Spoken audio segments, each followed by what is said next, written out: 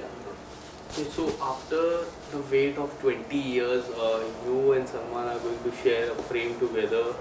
Uh, we are excited as a fan point of view. How much you are excited? Obviously, it is very exciting because I did my first Hindi film with Salman, and we've reunited or come back on sets together after 20 years. तो बहुत ही अच्छा है. I'm happy that we've got a chance to work again together, and I hope you like it.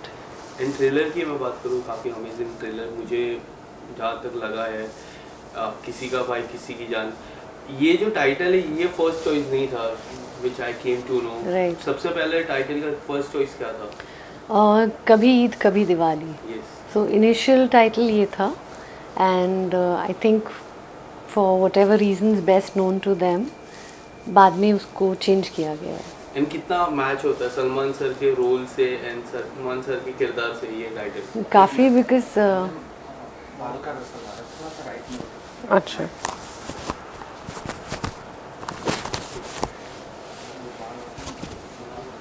अभी ठीक है.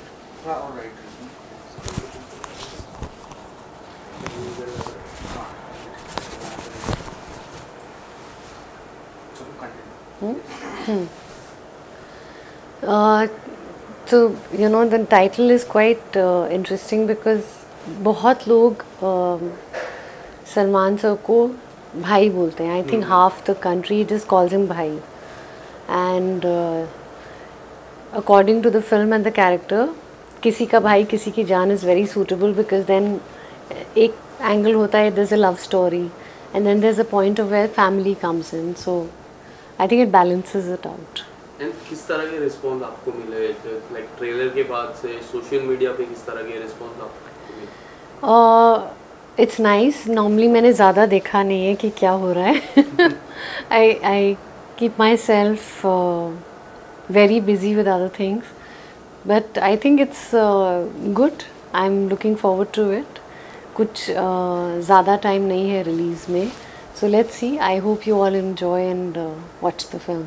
Any common response that you have seen, like in social media or in the trailer launch? जो specially मुझे ऐसे लगता है कि जो सलमान सर की जो बहुत स्ट्रॉन्ग फैंस हैं, फ़ैन फॉलोइंग है, दे आर रियली एक्साइटेड क्योंकि ये फिल्म शायद 4 साल की गैप के बाद आ रही है उनके लिए. So most of it is like bring it on and come on, वही सब मुझे जहाँ तक मैंने देखा है. बट आप लोगों के फैंस की बात करें, जो आपके तेरे नाम के फैंस थे, उसकी बात करें, वो लोग भी एक्साइटेड है. उन फैंस के लिए क्या कहना चाहते? They are very excited. मुझे जो भी कुछ मैसेज आते हैं या things that I am getting to read is like please bring तेरे नाम 2 बैक.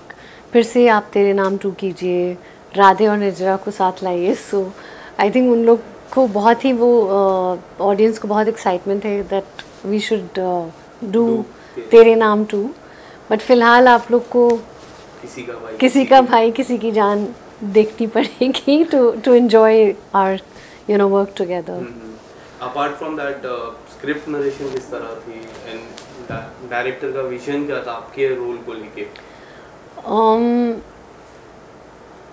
फरहाद सर ने जब मुझे ये स्क्रिप्ट नरेट की, सो I try to, like I said, as an actor I try to visualise की द एंटायर फिल्म प्लस मेरा character जो है.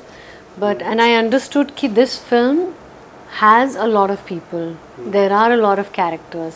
So अगर मैं ये सोच के चलूँ कि I have to be the total central performer here, वैसा नहीं है. Everyone has their own part to play.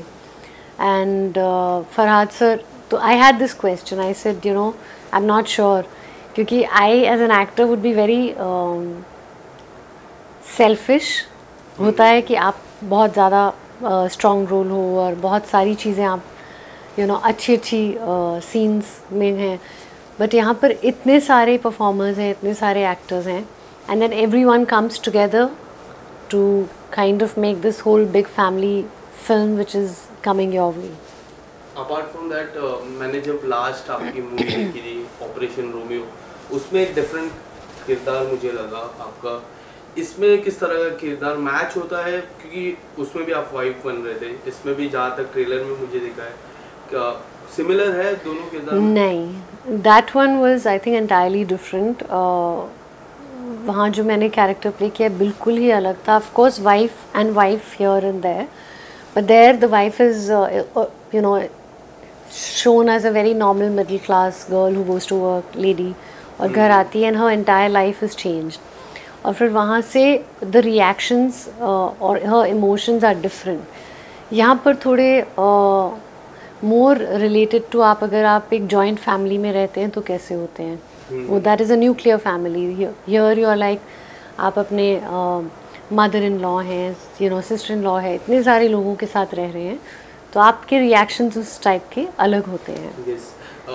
Trailer में मुझे काफ़ी बार लगा कि पूजा हेगड़े काफ़ी बार फंबल कर रहे हैं भाई बोलने में सलमान खान को। रियल लाइफ में आपने कभी भाई बोलते वक्त सलमान खान को फंबल किया है, या फिर कभी सबसे पहले भाई बोला है तो उन्होंने? आई हैव, इनफैक्ट अभी मैंने ट्रेलर लॉन्च पे भी बताया कि जब तेरे नाम की ऑडियो रिलीज़ पे हम गए और मैंने स्टेज पे बहुत अच्छे से बोल दिया कि I am very happy to work with Salman भाई, and everyone was like you are paired opposite him.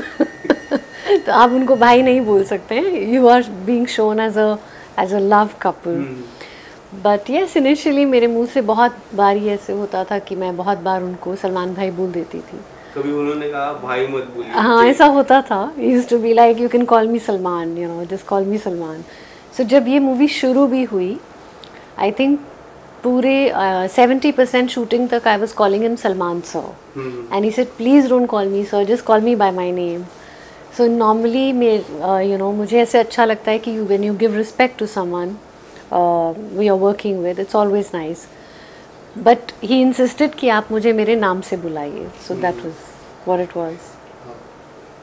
Apart from that, जिस तरह बदलाव हमें दिखा है ये 20 सालों में, आपने किस तरह बदलाव देखा है सलमान सर में एज एन एक्टर? किस तरह का वर्क एथिक में कुछ बदलाव नज़र आया? आई थिंक चेंजेस आते हैं हम सब में, because what we are eight 30 we are not at 40, what we are eight 40 we are not going to be the same at 50।